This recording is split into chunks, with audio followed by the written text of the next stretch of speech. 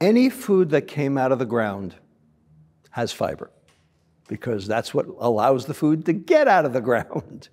So fiber is in fruits. Yes, fructose is in fruits too, but the fiber reduces the absorption. And so it makes that fructose less of a burden and safe. Fiber is in vegetables, stringy vegetables, not as much for starchy vegetables, green vegetables.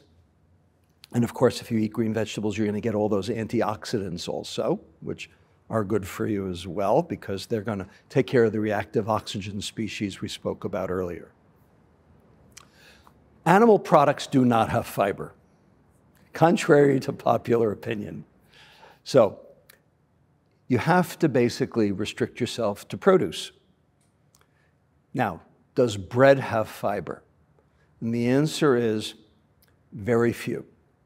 Some breads do, because they're made from grain, and wheat has fiber until the mill takes it away.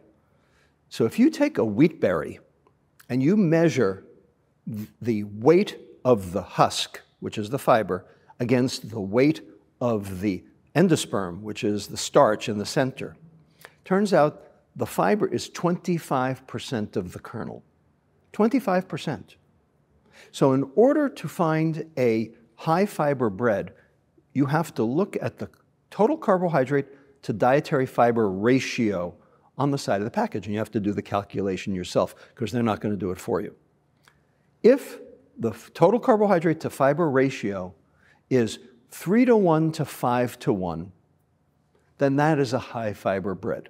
And that is a bread worth eating for its metabolic benefits.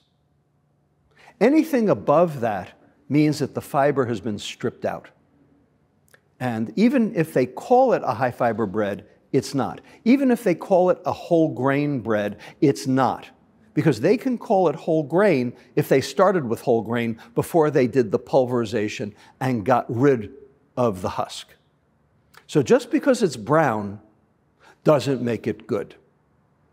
You actually have to look at the fiber content of the bread. So, what breads are high fiber breads? You can go to Whole Foods or to specialty grocery stores and look for German fitness bread as an example. So this is bread that is a pound, but it is like a brick. It's thin and it's small and it is dense. It has very high fiber.